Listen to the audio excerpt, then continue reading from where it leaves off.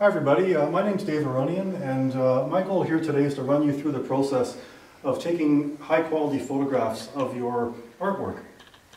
What I'm going to do is give a quick demo of how to do this, and I'm going to explain the lighting that we need to use, a little bit about the camera, how to figure out your exposure for the photographs, and just the general process for getting a good quality photograph. But the intent here is to get a high quality image for you to use that can be used for a multitude of different purposes.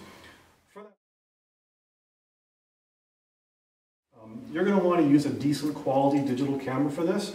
The camera I'm using is a Fuji digital camera that's 24 megapixels.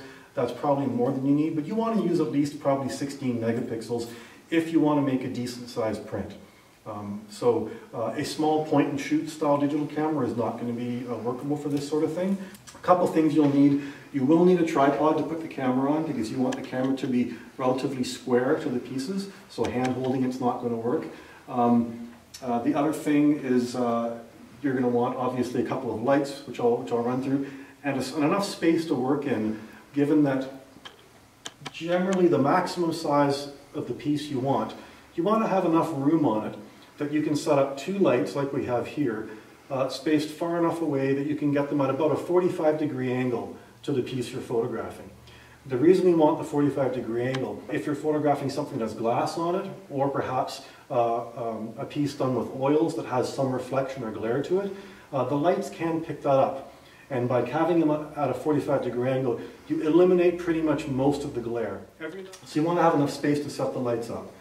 The lights that we're using here are essentially what's called hot lights or tungsten lights. These are low tech, and they're essentially they're running a standard household incandescent light bulb.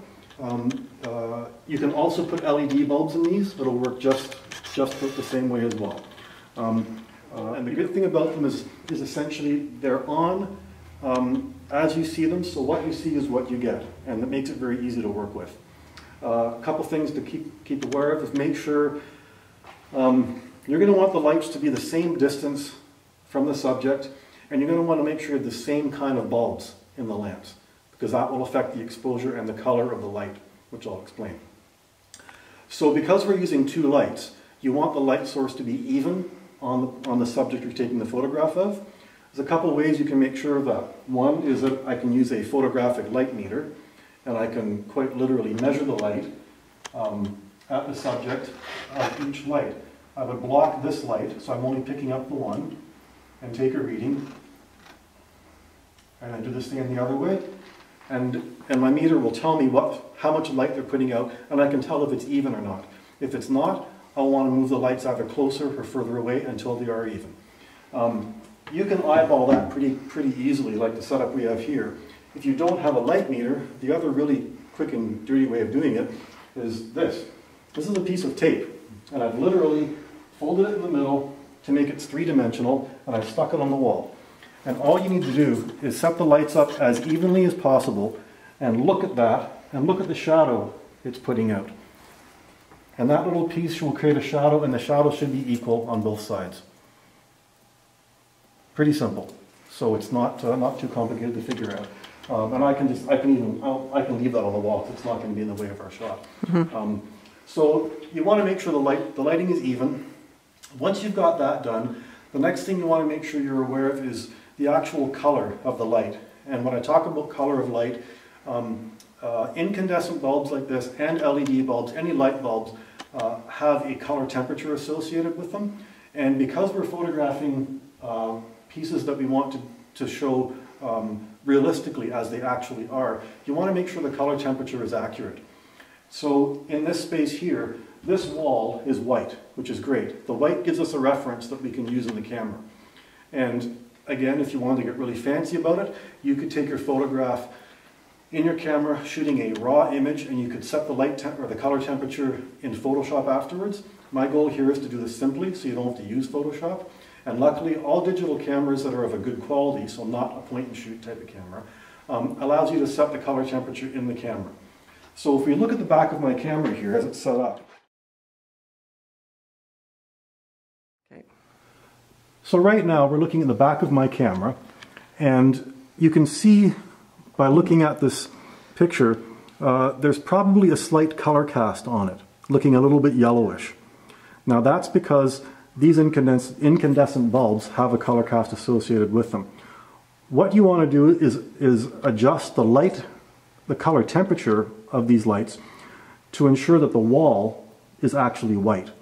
And when you do that, then you have a more accurate color representation. All cameras are different in how their settings are. On my camera, it's pretty easy. I can go into the menu in the back, and I've got an option for white balance. And then one of the other options in here, amongst a few other different settings, is this setting here, which allows me to, oops,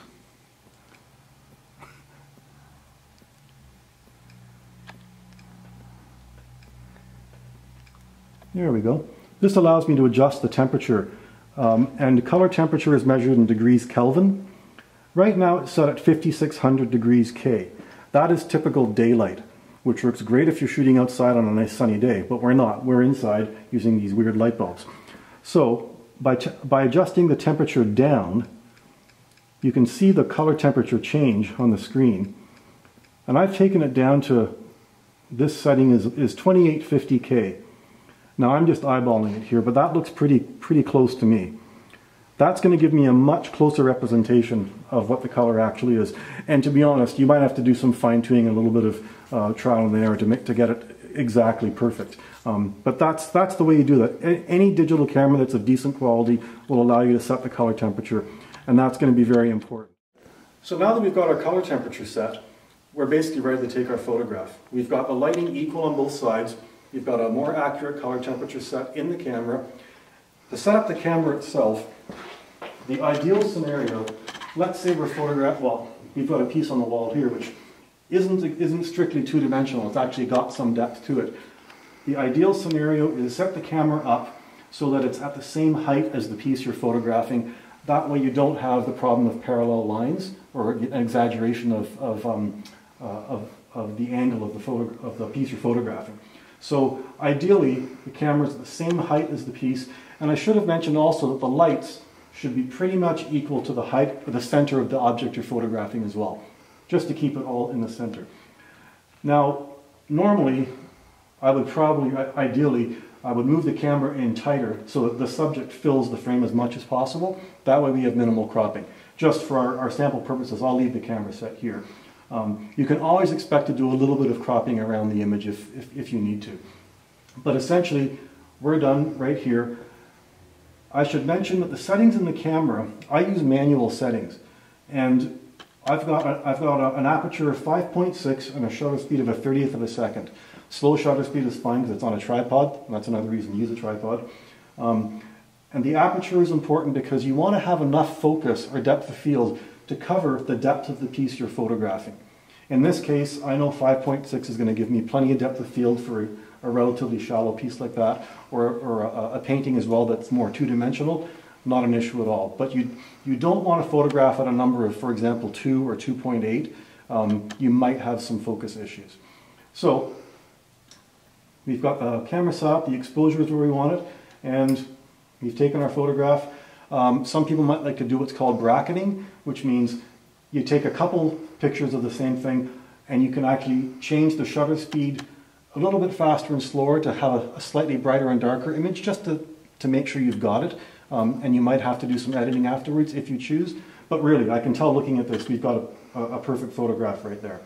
So there you go. This is like I said, it's a slightly more than two-dimensional piece. It's got a slight curvature to it, and you can't really tell, but there's a little bit of glare on the side of it, which doesn't present a problem to me, and hopefully not to the artist. The nice thing about it is that it actually gives depth to the picture. It shows the depth to the piece itself, so it's not just static.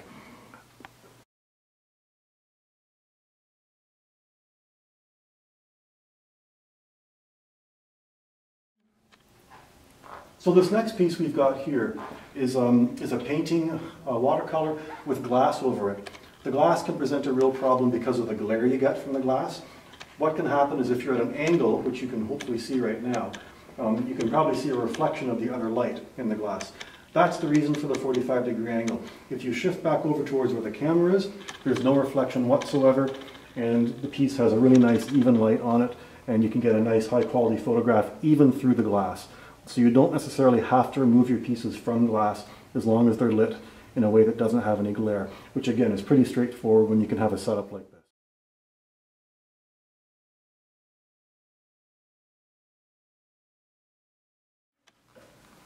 Okay, so for our last setup here, I wanted to show you kind of the general idea for photographing a three-dimensional object that's on a flat surface like this.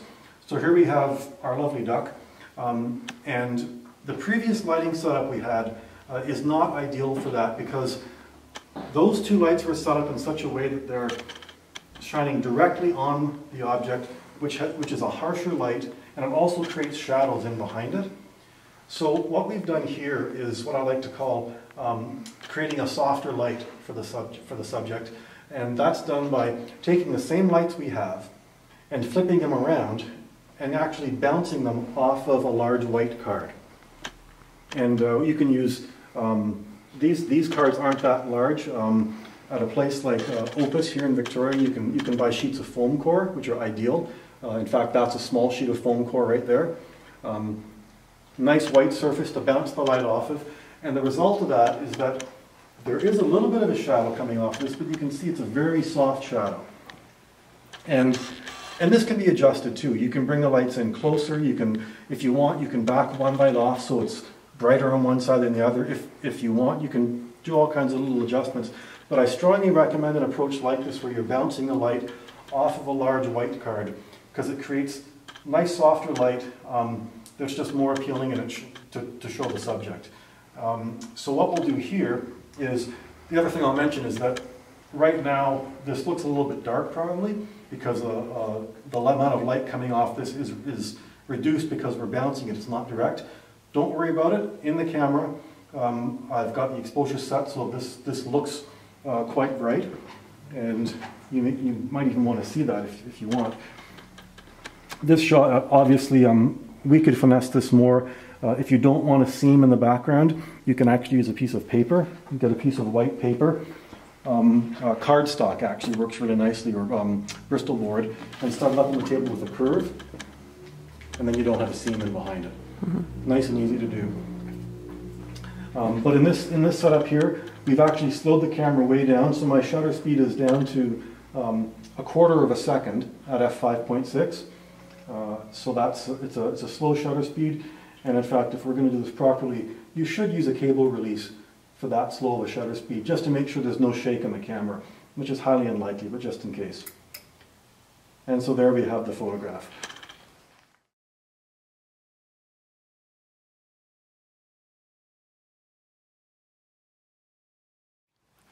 Okay.